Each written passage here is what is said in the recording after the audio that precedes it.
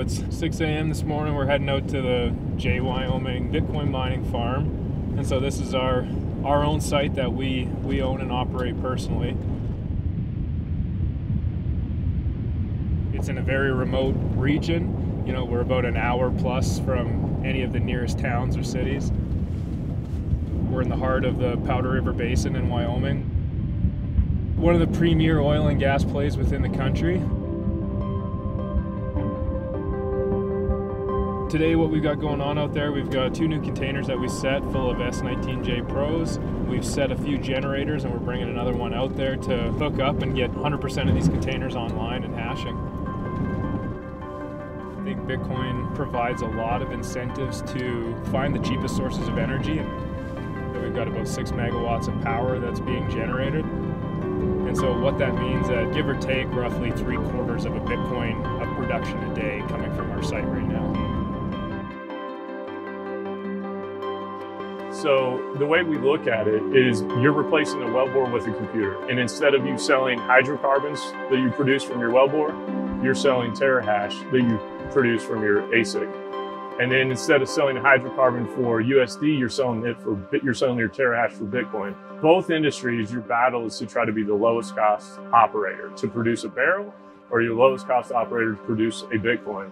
The benefit of natural gas for us is the amount of power that it provides. This is a way to keep a baseload on that system that allows you to monetize immediately and start earning back that revenue that you've put into building out your renewable projects. But it's another commodity that diversifies your revenue stream.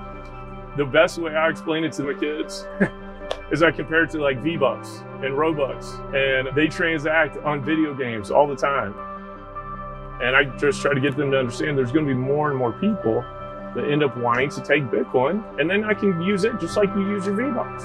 So video games is the easiest way for me to explain to my kids what Bitcoin is and how to use it and what I do.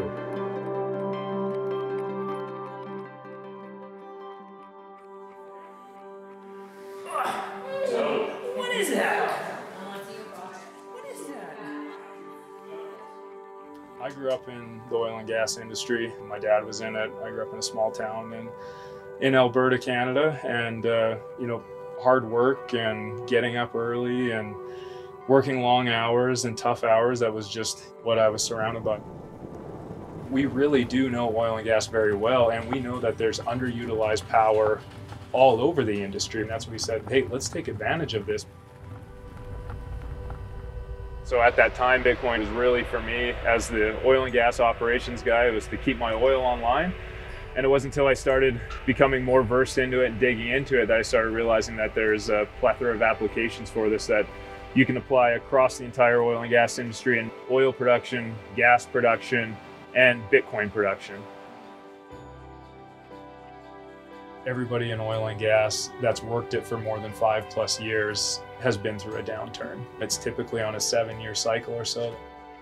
People are already very aware of when times are good, save and build your operation to outlast the downtime. The oil and gas industry is really starting to recognize the asymmetrical risk that Bitcoin mining can add to their portfolio. We're trying to educate oil and gas companies as well as like, look, you have transformers sitting there, you have substation power sitting there, you have a natural gas generator that's sitting idled.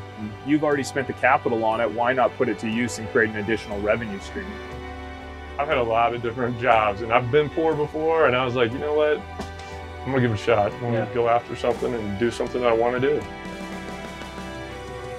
As much as it sucks to be gone, it's like, look, I'm showing my kids, if you want to attain something or achieve something, you just go do it.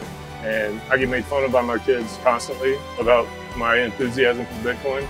My son, I'm sure, thinks I have some type of bag that I walk around collecting Bitcoins in, but I'm gonna bring him out to site here pretty soon, so it'll be good.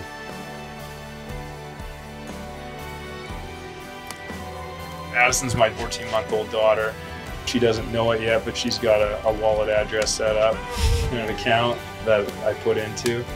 To her, she doesn't have much of an opinion on it, but I hope when she's 18 or maybe 30, who knows how long it'll be for her to, you know, if Jay becomes successful and we continue down the path that we're on, that she can look back and be like, that was a good call, Dad.